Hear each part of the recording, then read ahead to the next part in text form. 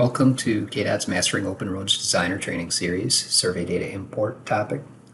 This is video number 7, where we continue our look at Explorer and how to review imported survey content in Explorer and how to make some corrections as well.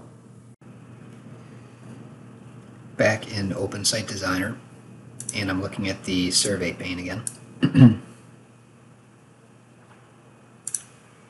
It was this file with the TM suffix in its name. That's the one that had the problem in it. So let's remove that from the data import. So right click on that file and we'll choose delete.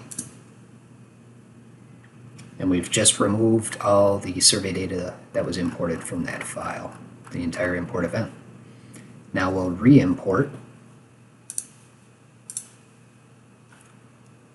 with the corrected CSV file that we created. Same import process as before. We're just speeding up the playback so you don't have to watch the whole thing again.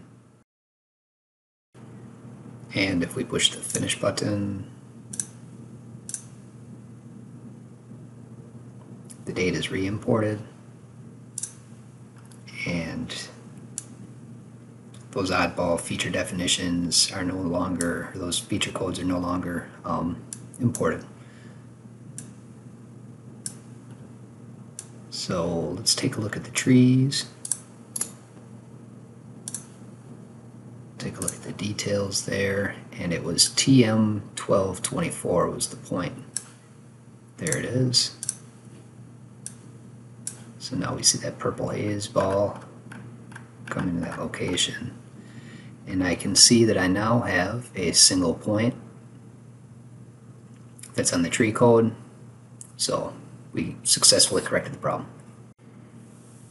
Now, if you've watched some of the survey training that's available from other sources, Bentley Learn Server, for example, you may have noticed that at Survey Import, there is a feature to automatically create your original ground terrain model.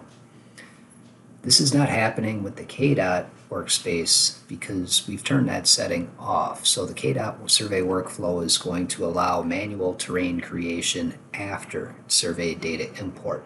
And that's going to allow, a deeper review of content that was imported, and a thorough quality control process of the definition of that original ground terrain model.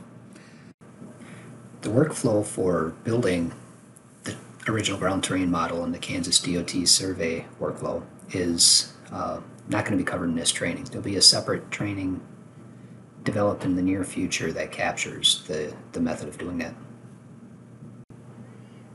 Please continue with us in video number 8, where we will start preparing our data for creating the 2D topo file.